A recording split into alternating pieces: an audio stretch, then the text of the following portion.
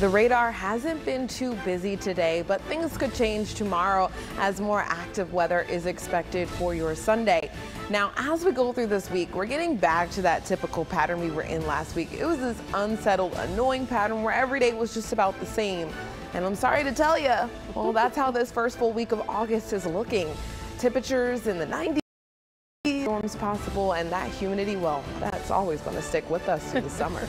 I thought today would feel a little bit better because it's in the 80s, but I walked down and I was like, it's the same. So it's summer in the Triad. Just got to get used to it, right? Hey, thanks for joining us. We're back at 11.